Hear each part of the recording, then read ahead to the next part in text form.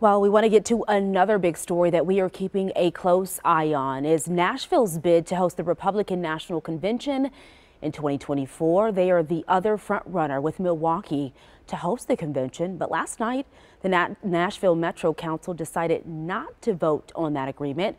And this is something that the city of Milwaukee has already passed weeks ago. So to talk with us about what possibly comes next is Mark Kass with the Milwaukee Business Journal. Mark, always good to see you. What does this non-action from Tuesday evening actually mean to Milwaukee's chances to host the RNC in 2024?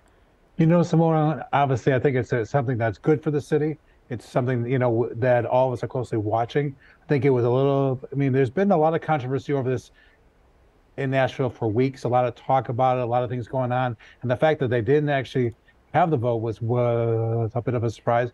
But it did leave the door open. I think. But as the RNC kind of looks at this, looks at what city really wants them, hopefully Milwaukee will come out ahead. Milwaukee obviously approved this deal weeks ago, had some issues on the council, but yet was approved unanimously. So I think everybody sees this as something that's good. We're seeing what's going on in Nashville as something that hopefully helps Milwaukee.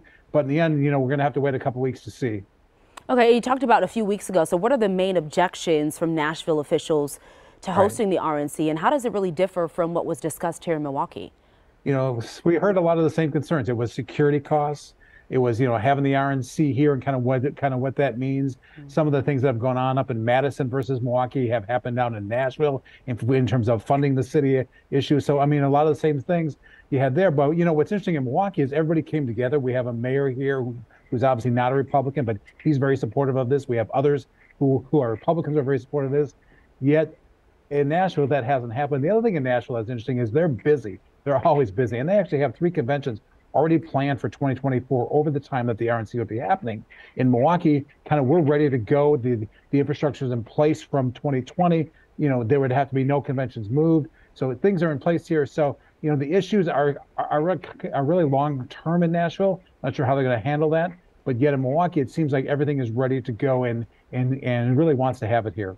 Yeah, with Nashville, there's a bit of a gray area. So people may be asking, well, it's not a done deal, is it? So is there still a chance that the agreement will be approved in Nashville, possibly in time for the RNC to consider the city? There is. For all of us have to think back what happened in Milwaukee. Remember the first meeting in Milwaukee, there was all kinds of objections and it actually got held. And then over a weekend, things got worked out and then it got approved unanimously. It could happen in Nashville. I hear more objections in Nashville. There's a lot of concern about, we're hearing already today of efforts to try and mend some fences, to try and work on this issue. The problem for them is time. They have only about 3 weeks to do this. Their next meeting is on the 19th, but yet it has to have 3 readings in Nashville to be approved. I'm not sure if they have enough time. They'd have to hold special meetings. RNC is going to meet in early August. RNC says for them to make a decision in early August. So we'll see if they pull this off, or does the RNC said, okay, we'll wait a couple weeks to see this happen.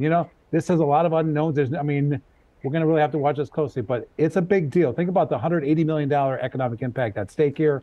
Hopefully we'll end up in Milwaukee, but we're going to have to watch this very closely. Yeah, 3 weeks, not a lot of time, but yeah, as you mentioned, we'll have to watch it closely because still a little bit of time for conversation.